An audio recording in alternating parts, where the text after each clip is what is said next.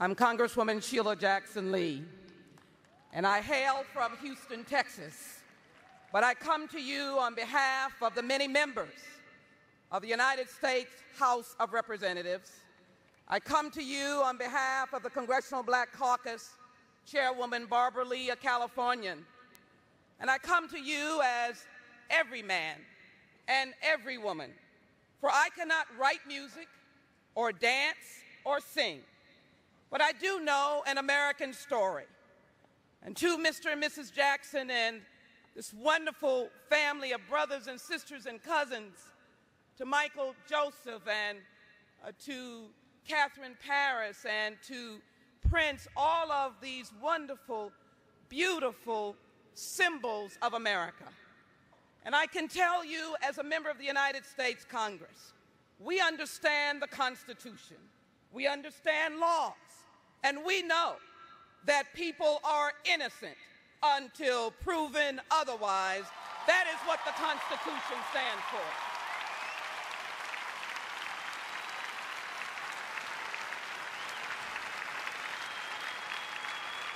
So I mourn today. I come to thank you. For many people don't understand the hearts of entertainers. They don't know how big their hearts are. They don't know how they heal the world on behalf of America. When we're at war, our icons like Michael sing about healing the world. And so he called us into public service. It did not matter whether we were black or white. He even told us to beat it, beat the violence, and look at yourself in the mirror, because it meant that if you were going to make a difference, look at the man or woman in the mirror. I come to you today to say thank you.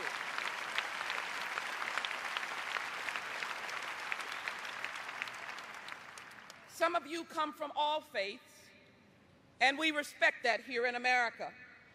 But there is a story whose theme is so symbolic of this young and beautiful man. I love the story of the Good Samaritan because it talks about those who walk by the diminished, the devastated, and the poor. This was a broken and beaten man laying along a road. No one stopped, but someone called the Samaritan. It could be in any faith. It's all about charity and love. And I call Michael Jackson the Good Samaritan. I call him Michael Jackson, who cared and loved for the world. It bothered me. I grew up with him, as all of us, and so many did. And so what an honor and a privilege to see him up close when he came to the United States Congress in my office and looked some 15 African ambassadors, representatives of heads of state, sitting in an office listening to Michael Jackson talk about caring and fighting HIV/AIDS. They looked at him. He had a twinkle. They listened. He listened. What a miraculous experience to be able to listen and see Michael in action. You know, there were words cast about, but I wonder if anybody was on his shoulder when he walked into Walter Reed Hospital, and he walked along the aisles and the rows in the hospital rooms. This was in the midst of the Iraq War. Doctors stopped and nurses stopped, and individual soldiers who had lost limbs stopped and were in essence moved and touched, as Michael was, by his desire to come and thank them for their sacrifice. So don't tell me what an American story is all about. It is the salt of the earth. When this family took the talent that God had given them and made it into a miraculous and wonderful story for America.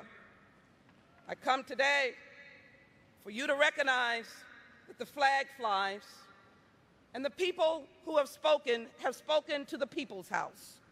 They recognize and they speak, and those of us who serve in elected office, we respond to the people. Michael fought for the tolerance of all people. In fact, I am reminded, although I speak in the tongues of all faith, that Michael fought the good fight. He was someone who understood, and I hope Mr. and Mrs. Jackson and the family will know, the Lord is our shepherd, and we shall not want. Michael Jackson, you've got to know his story, and it has not been told by all of what you have heard. He was someone who understood. If he was burned, he built a burn unit.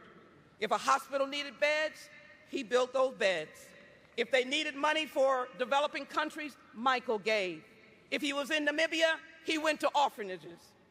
Michael never stopped giving, and he touched those whose lives could be reconstructed because the king, yes, the king stopped and said, I care about you. That is why on the House floor on June 25th, 2009, the Congressional Black Caucus and members of the House of Representatives stopped, and had a moment of silence for this wonderful legend and icon.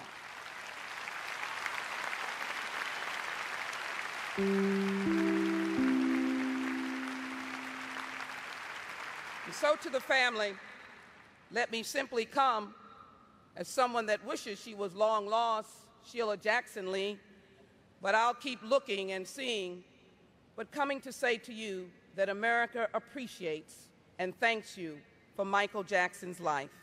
For that reason, we have introduced into the House of Representatives this Resolution 600 that will be debated on the floor of the House that claims Michael Jackson as an American legend and musical icon, a world humanitarian, someone who will be honored forever and forever and forever and forever and forever.